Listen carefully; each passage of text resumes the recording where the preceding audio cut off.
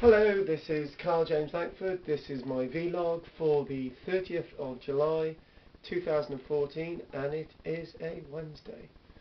Now, vlogs are meant to be about your life and what's going on, basically a daily diary. So for once, I'm going to do a daily diary, and as it was today, on Wednesday, the 30th of July. Three main events today. The first event was posting a load of letters after packaging a load of things, getting them out. Very simple. Doing an archaeological walk, which was very straightforward, and then going over to my parents in the evening, very straightforward. Got home, that's it. Doing this film, and that's my day. But no, it's never that simple. Obviously lots of emotions going on, and lots of thinking, but I'm not going to go into all those on this vlog. But posting the letters, straightforward today, getting everything out. And then the archaeological walk. There were 14 people on my archaeological walk today. Really warm day. Found out before going on the walk that this is a town with very few shops that actually sell fruit and vegetables. Strange. And the reason why I say that is that I wanted to pick up an orange on the way to doing the walk. Couldn't find one anywhere. Bizarre, isn't it? A big town like Barry. Got onto the walk. There were 14 of us all together. Did my usual stuff about showing people the route. We went over to Sully Island. Showed them some dinosaur footprints. Whilst I'm looking at them, I'm thinking, because there's two sets of dinosaur footprints in my area. There's the ones at the Bendricks in Barry that are definitely dinosaur footprints. You can see them. You know categorically that they are dinosaur footprints. And there's these ones that we saw today in Sully that didn't exactly look the bit, and they were really disappointing. But anyway, we did that, and I don't know if any of you have been in a situation where you've been walking and you've gone into an area where you thought, oh, it feels a bit negative around here, your energy's drained. Yeah, well, that bit of thing on a walk. Anyway, muttering there. So we get onto Sully Island, and it's a really nice place. It's making sure that everybody's aware that it's twice a day it gets cut off by water, so we don't want to get trapped on there. So looking at the island, looking at the rocks, looking just generally at the landscape, and it was nice.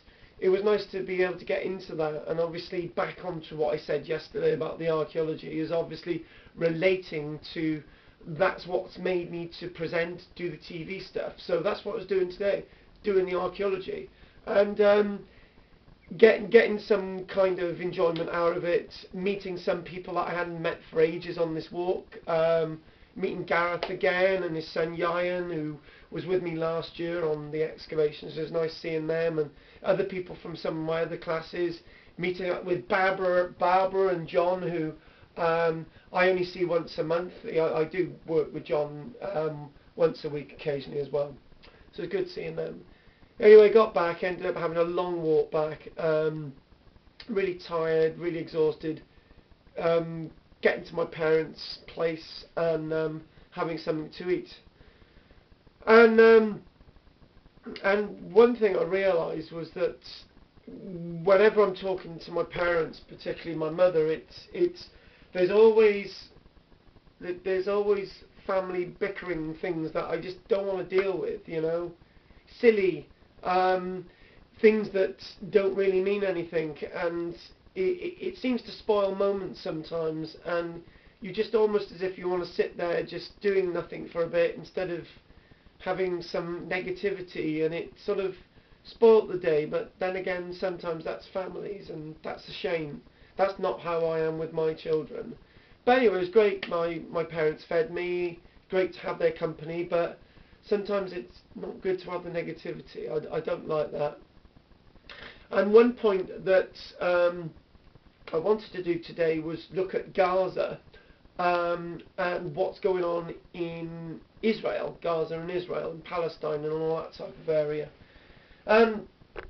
I'm quite shocked with what's going on, because what's going on is that, you know, the UN itself, Britain, America, the world is not doing anything about Israel, and just letting them do what they're doing, killing up to 1,000 people living in Gaza, innocent children, men, women, for no reason at all, seemingly. And I think it's disgusting. I don't want to get involved in politics. I used to be a politician, and I don't want to get involved now. But what I can see is that there's unfairness in the world. There's everybody having sanctions against the Russians. And I've got something else to say about that as well.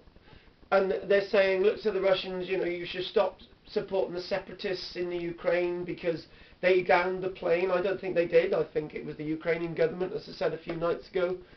And they're really making the people of Russia suffer, really suffer, because of things that might or might not be happening. And Israel, nobody's doing anything about it. Nobody cares.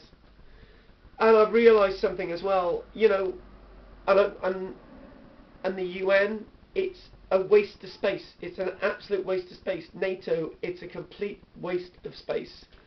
They don't do anything, you know. And I'm sorry to say, the European Union has got more teeth and more muscle than the UN or NATO. I don't agree with Europe. I don't agree with the European Union. But, you know, we listen to the European Union across Europe. You know, we do. You know, courts, we listen to the European Union. Our laws are set by the European Union. NATO, UN, they say something about Israel. Nobody takes any notice. But because Russia's the nation that it is, the rest of the world does something. I don't get it. It's all a mess. I hate what's going on at this minute. And I was planning to go to Russia to anyway, but it looks like I'm not going to be able to go now because I can't get a flight. It's being blocked, and I haven't had any communication with my contacts over there for some days, which is really weird. And it's all strange stuff, strange times, strange politics. Anyway, we'll get back to some normal stuff tomorrow, and get back a bit more down to earth, a bit more fun. But I'd say